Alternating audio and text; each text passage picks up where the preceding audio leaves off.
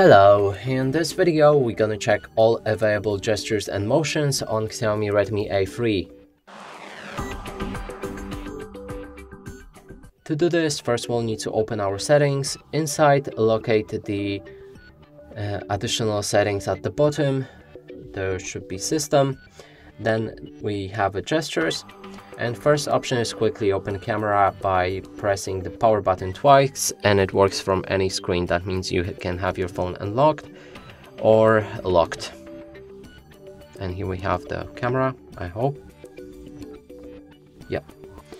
Next will be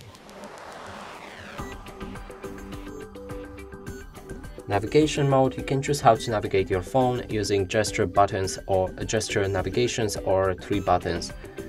Then we have one-handed mode. When activated, you'll be able to see the one-handed mode button.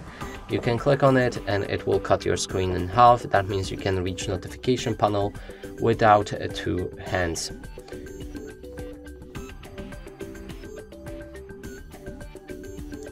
Next is press and hold power button to access digital assistant or power menu.